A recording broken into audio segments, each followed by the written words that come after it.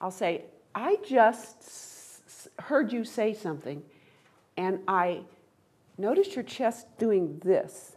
Can you tell me specifically what is going on for you and what you think about that?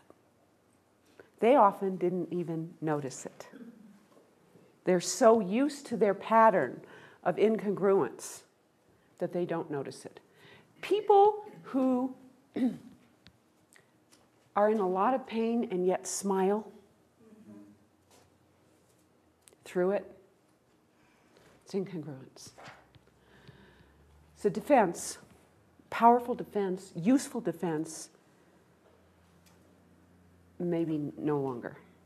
It's a matter of timing. The submodalities of incongruence.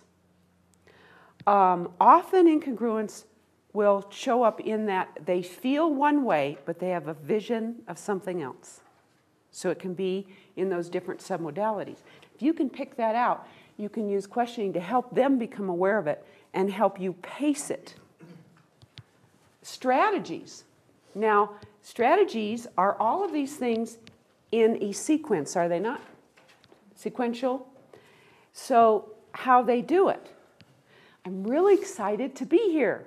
Okay, let's go do this. That is a strategy. Okay? So all of this is useful when we establish that there is an incongruity in ourselves, in two people, in a group of people.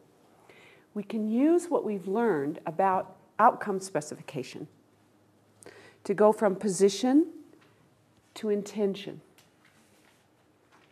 And that way help them come to an agreement that satisfies and honors both parts of the situation.